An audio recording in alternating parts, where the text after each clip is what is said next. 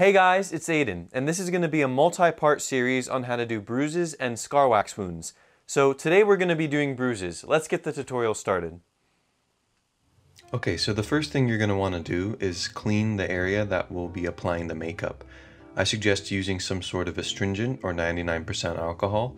I'm using witch hazel here on a cotton pad just to wipe away all the dirt and grime that may have accumulated on the skin throughout the day, and this will create a nice contact surface for the makeup. Sometimes if there's oils on the skin, the makeup won't want to stick, so we just want to clear that away before we get started. One thing I'll talk a lot about during these tutorials is the use of reference pictures. They're incredibly important to make sure your look is accurate. Especially in the film industry, you want to make sure things look realistic. So I've selected a few reference pictures for this project. This tutorial is going to kind of be a two-parter. In the second part, I'm going to be using alcohol activated paints. This is Skin Illustrator. But for the purposes of this part, I'm going to be using a Bruise wheel. I believe this is Mehron brand, and as you can see, I've used it quite a bit throughout the years. And that's primarily what we're going to be using. It has all the colors that we're going to need. And to apply it, I'm going to be using a stipple sponge. This is a very porous sponge. It has a lot of good detail and texture on it, and that'll allow us to create a lot of irregular patterns on the skin, which is exactly what we want in a bruise. So looking at the reference pictures, I see that there's a good base of yellow and yellowish green, so we're going to go for those colors first. So just applying a little bit onto the stipple sponge. We're going to apply it to the area that we want the wound to be. This is all about layering and building up color.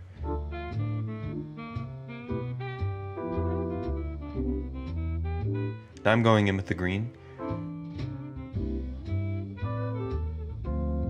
And now I'm going to take a regular makeup sponge, and I'm going to use that to kind of buffer the colors together and smooth them out.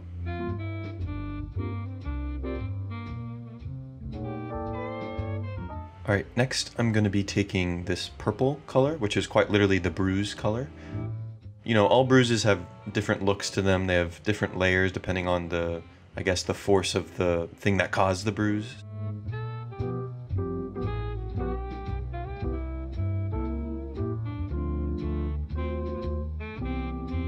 And then lastly, for this effect, we're going to be using a dark purple, and that'll be kind of what I was seeing in reference pictures. There was a very deep bruising, and this just is very selective, as you can see.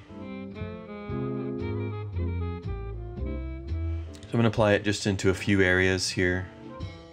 And again, buffering it out. And do some last minute touches on this.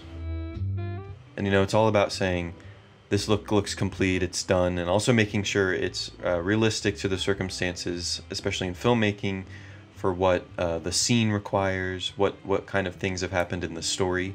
So that's a lot of stuff to consider. And at some point you just have to say, that's done, that's complete. So now we're going to move on to using Skin Illustrator to create a bruise. I'm going to put this next part sort of in double time, just because some of the things we'll be doing are pretty similar to using the Bruise wheel, except now we're going to be using alcohol activated paints.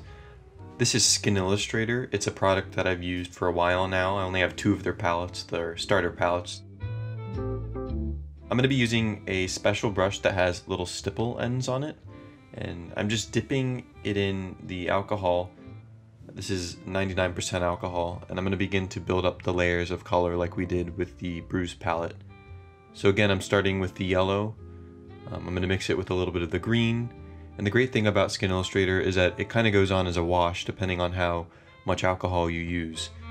So you can really spend time building up layers and getting the desired effect that you want. And again, you can use this sponge to buffer the alcohol activated paints to allow them to blend in a little better. Next, I'm going to move on to the Bruise purple color, and I'm just going to start building that up in layers to get it to the right intensity that I want.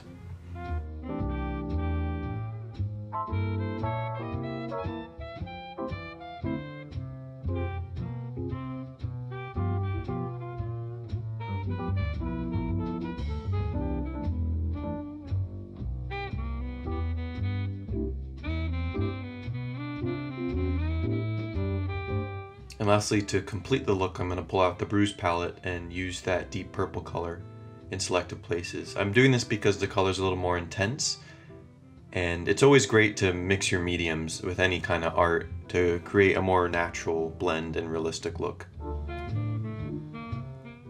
And with a couple weird hand twists, the look is done.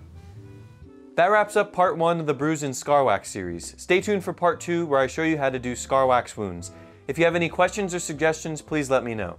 Thank you for watching.